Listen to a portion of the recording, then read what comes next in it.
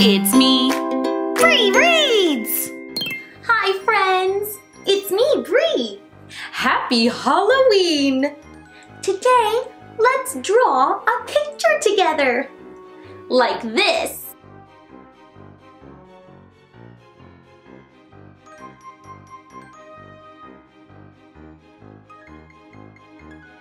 Today, we're making a jack-o'-lantern for Halloween. You'll need paper, a pen or marker to outline with, and colors.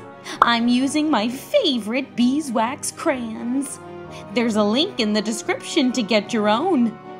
A pumpkin has bumps, right? So we're going to draw some bumps. Look at it this way. Yeah, I can still see those bumps. So let's start with that. Put your hand at the bottom of the paper. Do you see where your tall finger is? That's where we'll make the first 2 bumps. Hey, it looks a little bit like a bird flying in the sky. Caw, caw. Now let's make some wider, longer bumps. It's wide. It almost reaches the edge of the page. The same over here. Bump. Oh, we have a visitor. This is one of my new kittens, Ferdinand. Hi, Ferdinand. Well, now is not the time. I'll play with you later. Anyways, where were we? Let's bring our bumps down to make that pumpkin shape. We'll start over here. Touch that line and bring it down to the bottom of the page. Next, we'll make a wave, a very small wave. Take this bump and bring it down to meet. Mwah! Now, that center bump right there, that's where we'll draw the stem. The stem comes up, over, and back down, a little bit curved. Next, we'll draw 2 more bumps. From the bottom of the stem here, bump, over. The same on this side. From the bottom of the stem, bump. There. Next, we need eyes. I'll line them up with these 2 bumps. What shape? We could make the classic triangle shape, or maybe ovals? Or how about something creative, like stars? Well, today I decided to draw the classic jack-o'-lantern triangle eyes. 1 and 2. Next, we need a nose. What shape?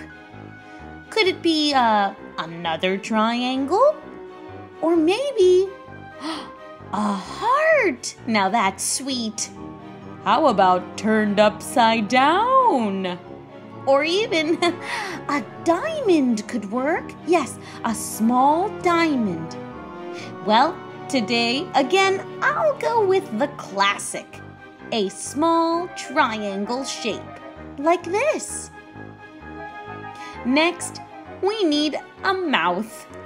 Will our jack-o'-lantern be happy? Scary?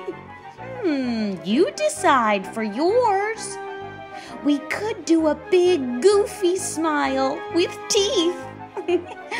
Or we could make the jack-o'-lantern a little bit scary with jiggity-jaggedy sharp lines. How about a Dracula vampire jack-o'-lantern with fangs? Or we could always go with a scared jack-o'-lantern, a big oval. Today, I decided to go with a goofy, smiling, kind of jolly jack-o'-lantern. I come down and make an open square shape for the tooth. The same over here. Back up in a smile. And now the bottom part of the smile. down and stop. Make that tooth and come back up again. To finish the pumpkin, we're going to make some lines.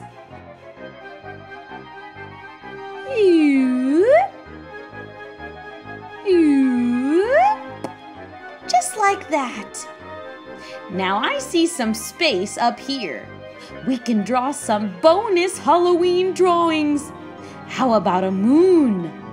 Make a C shape, the letter C.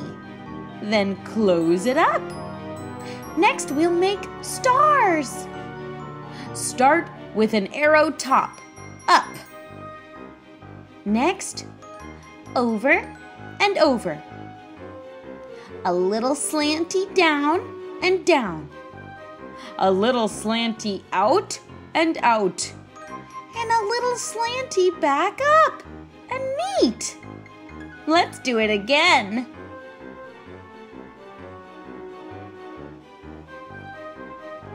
There. And on this side, there's room for a bat. Make a big letter U, a small letter U, and one more big letter U. Next, we'll go out. Draw a slanty line down. And over here, down. Next, we'll make a kind of rainbow shape. Arch. Over here, arch. And again, 1, 2, 3. And on this side, 1, 2, 3. Oh, it's a little uneven, but in art, there are no mistakes, only happy accidents.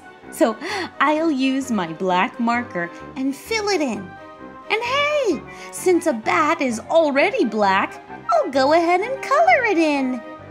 I'll keep making small adjustments until my bat is just right the way I like it. When you're happy with it, it's time to color the rest. I'm using yellow. This is for the eyes, nose, and mouth of the jack-o'-lantern. You can put a candle inside, light it, and let the jack-o'-lantern glow. So I chose yellow for a glowing color. The moon and stars can be yellow too.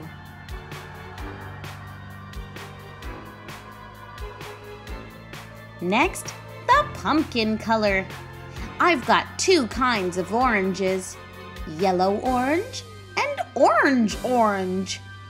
Today, I'll choose the lighter orange. But you can choose whatever you want and whatever you have.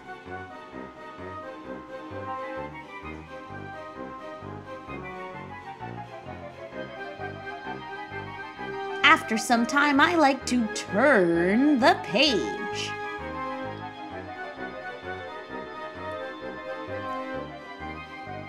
And turn.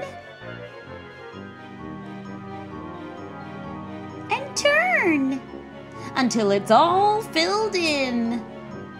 Wow, that looks nice. Next, we'll color the stem.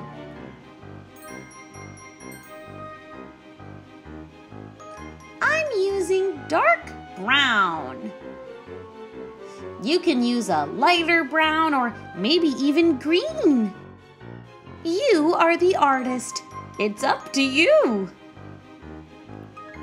Now we could stop here, but I think this will look wonderful with a background. My purple crayon got a little broken, but not to worry, it still works. I'm using purple.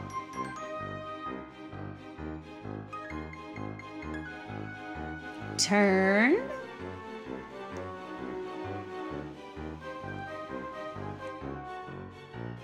And turn. I love the way these crayons look and the way they feel when I color with them.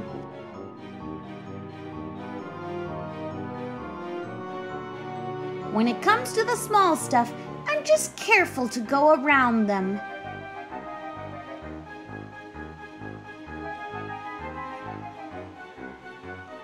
It takes a lot of patience, but in the end, wow!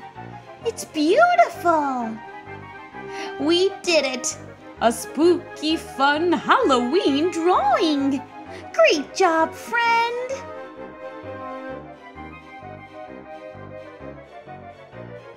Ooh, I can't wait to see what you created!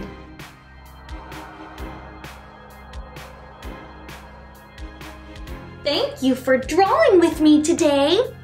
I want to see your jack-o'-lantern. You can find me on Instagram. Use the hashtag #BreeDraws to show me. And please subscribe to my channel for more books and more fun. See you next time. Bye-bye.